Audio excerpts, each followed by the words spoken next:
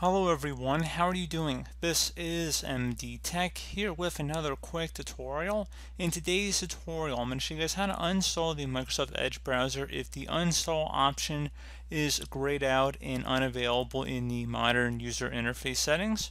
So this should hopefully be a fairly straightforward tutorial, guys, and without further ado, let's go ahead and jump right into it.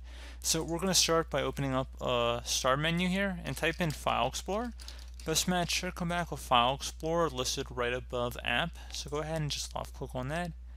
Select this PC on the left side, and then double click on your local disk where Windows is installed on, and there should be a little Windows icon right above the hard drive, so double click on that.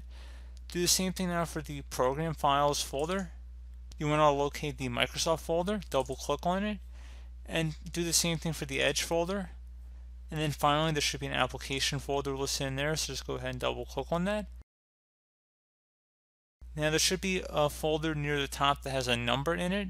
So you see it says 84 in my case. That is the version or build number of Microsoft Edge at this present time that I'm recording this video. You're going to go ahead and double click on whatever that folder is listed there. And now that we are here, we're going to go double click on the installer folder. And now up at the top bar, we're going to go ahead and click inside of this area.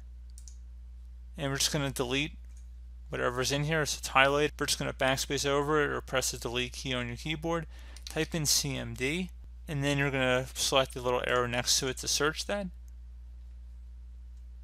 And now there's going to be a command in the description of my video. I want you guys to copy it from the description of my video. And then just right click on the top bar of the command prompt window here. Select edit and then select paste to paste it in. Hit enter. If you receive the user account control prompt, select yes. And now you see Microsoft Edge has gone away.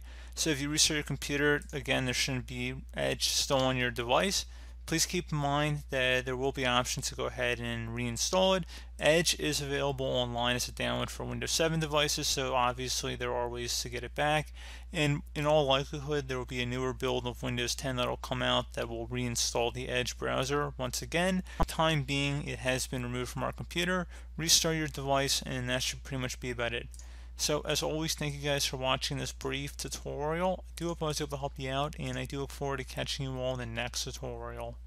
Goodbye.